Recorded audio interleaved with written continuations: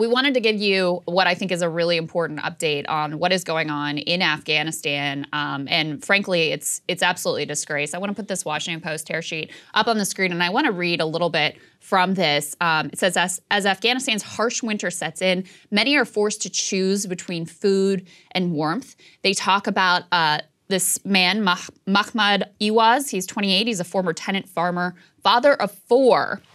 And he was listening one night to his 1-year-old daughter coughing and wondering whether he should put his very last log on the fire that was resting in the corner. The pantry in the family's mud-walled home in West Kabul had only a few onions and potatoes. The stove was dark, too cold for his boys to go out and scavenge. So he reached for the log and started shaving off pieces.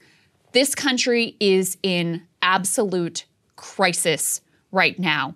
Of a population of 39 million, nearly 23 million Afghans out of a population of 39 don't have enough to eat already. And winter is far from over yet. Many also lack solid shelter and money to heat their homes at night, forcing them to choose between food and fuel, creating additional potential for a full-fledged humanitarian disaster. I would say that this is already a full-fledged humanitarian disaster. And here's the thing, folks. We are extraordinarily complicit because the Biden administration, after pulling out of Afghanistan in a way to politically appear like, oh, they're tough on terror and they're tough on the Taliban, they froze that government's billions of dollars in assets, which are mostly held in U.S. banks, with the idea being, oh, we don't want to give money to terrorists, we don't want to give money to the Taliban. And I get that sentiment, but the consequence of that, and it's not all the U.S.'s fault, but we have a huge hand in this, the consequence of that is millions of Afghans on the brink of starvation, children dying for lack of food, basic shelter, and heat. This is pure insanity. And the other part of this is that the media, which when Biden ended the war, when they were so distraught about Afghan civilians and the women and the girls, et cetera, they have barely said a word about any of this that is going on. And it's very clear what's happening here. When it came to ending the war, that was a threat to the profits of all the military-industrial complex ghouls who they would invite onto their shows to pretend like they cared. Unfreezing the Taliban, the Afghan government's own money, that doesn't have any profit margin at stake for Raytheon or Northrop Grumman or any of these people. And so they don't say anything about it. They don't care.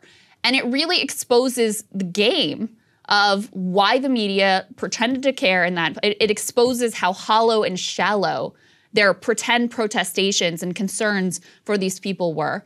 And it also exposes, the Biden administration freezing this $9.4 billion in Afghan government assets is truly creating a massive humanitarian disaster that could kill even more Afghan civilians than were killed during our 20 years of war. So it is an abhorrent situation. I do want to say, they said this morning they're going to give like $380 million in aid, something like that. It's better than nothing, but it is wildly insufficient for what the need is right now. And let me just say one final thing on this. Even if you don't care about Afghan civilians, you don't think this is going to fuel extremism? If the thing you're worried about is terror, you don't think that this sort of, despair and extreme need and want and pain is going to fuel extremism? It's also going to trigger yet another U.S.-sparked refugee crisis in Europe. So even if you don't care about the plight of these individuals, you should care a lot about, the safety and security implications for all of us. No, I think on the media front, I can't emphasize that enough, which is that, and look, a lot of people were played in terms of people tried to manipulate your good-hearted emotions to say, oh, this is why we got to stay in Afghanistan. This is why Biden should have stayed in for another 5 years because pulling out of a war always goes super smoothly. And everybody became an amateur tactician on how they would have defended the city of Kabul because they're 100% great generals. Look, it was all scam. It was all in order to cover up for the fact that they wanted to stay forever. A lot of that part was money. And they used a lot of these Afghan civilians as pawns. They didn't actually ever care about the civilian casualties. People will never tell you that the year before we left was actually the deadliest year ever for Afghan civilians who were caught in the crosshairs of the civil war and of a corrupt government that decided not to fight for their own people and flee. And apparently now we're bankrolling those folks over here. I say we should kick them the hell out of the country and they can go and face whatever they want in Afghanistan. This is the biggest problem right now.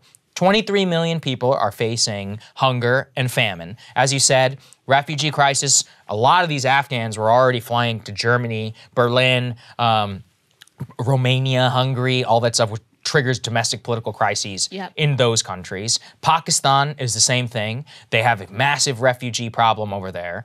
Then, you know, in terms of just the actual security situation, it deteriorates. If our long-term interest in Afghanistan, per the Biden administration, was the decline of the Taliban regime and the emergence of an Afghan Democratic Republic, this is probably the last thing on earth that would help that situation. If anything, it strengthens the Taliban's hand and say, look, they are not letting us help you.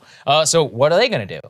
This is just a perfect view into the fact that there's no cable news segments about this. There's no very emotional guys on Instagram being like, this is, you know, shows the failure, blah, blah, blah. No, it's just like one story. We were even alerted to it because Just Security, an organization here in DC, wrote up that piece where they were like, look, in this, you know, there's a massive Security Council problem here in terms of lack of funding and more.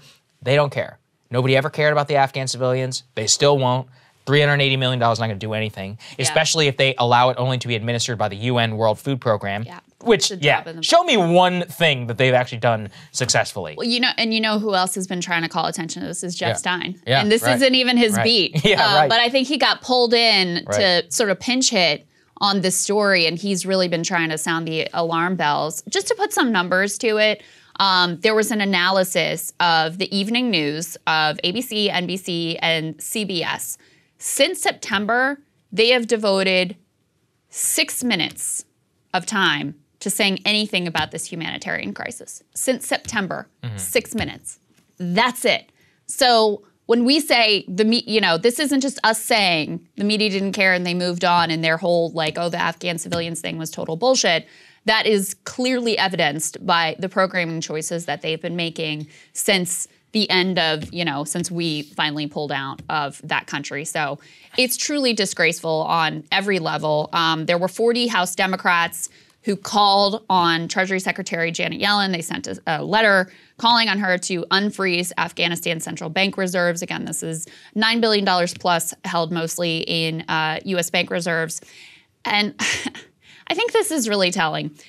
They say the Biden administration has said that recognition and release of funds won't come until the Taliban form a, quote, inclusive government, guarantee the rights of minorities, women, and girls, including full female education, and sever all ties with terrorist groups, including al-Qaeda, that threaten the homeland. And look, the terrorist part, I totally get. But the inclusive part, I also, you know, extremely sympathetic to.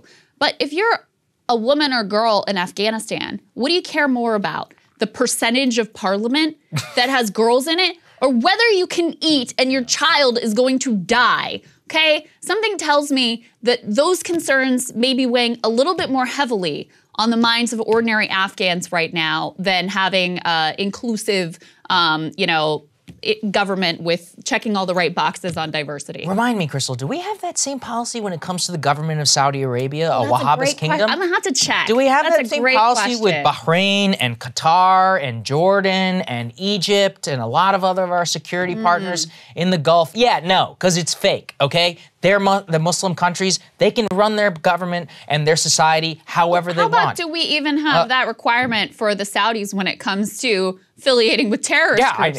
Tell me again, how many of the 9/11 hijackers came from Saudi Arabia? I know it might sound bitter, but I have a lot of still settling up to do with some friends who talked a lot, big game on Afghanistan. Not a single American has been killed by the Taliban who has tried to leave. I heard a lot about that, about, oh, their lives are in danger.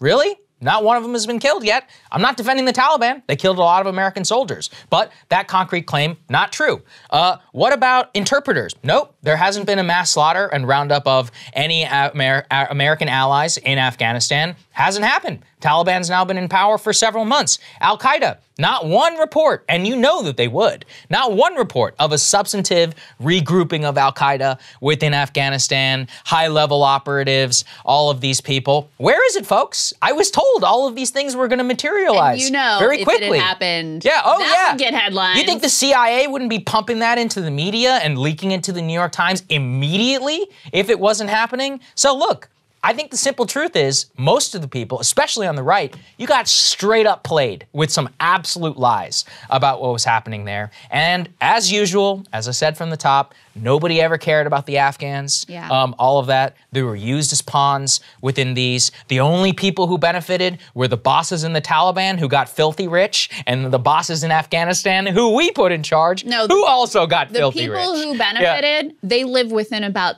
20 to 30 miles of where the real we sit right victors now. are here.